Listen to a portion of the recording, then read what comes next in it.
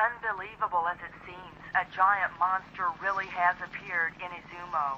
For reasons unknown, the monster's wrath seems to have been focused on a local school, which was completely destroyed. CAN News has not yet been able to ascertain who or what killed the monster, which now looks like a dead tree. Local officials deny any knowledge of government intervention, but several eyewitnesses claim to have seen military... Well, it started now.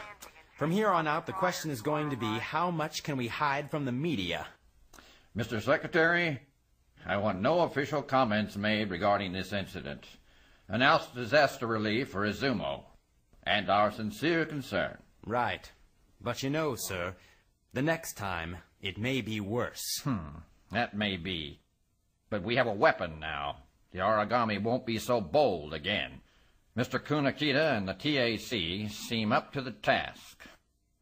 I'm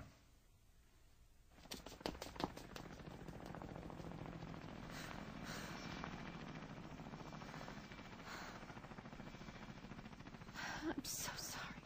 Momichi, please live.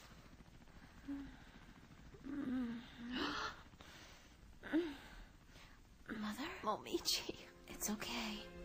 It's my destiny. I don't understand everything yet, but it's okay. I know what I must do now. Momichi. Destiny.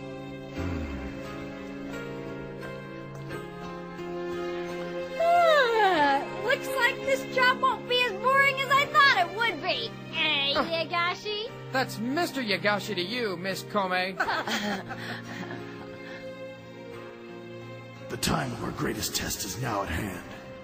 Has the fate of mankind ever depended so much on one individual? I swear, Momichi, we will protect you.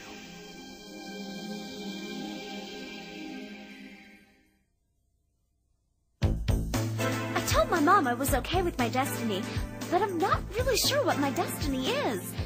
Grandma, why didn't you ever just tell me about this Kushinada business? That's okay. Anyway, when I woke up, I was in Tokyo, which is just the most incredible city ever. Before I meet my destiny, I'm gonna hit all the shops in Harajuku first. Watch me max out the TAC's credit in Blue Seed, Episode 3. It's spring, it's the capital. I'll do my best. Oh, and I gotta hit the shops in Shibuya, too. I just don't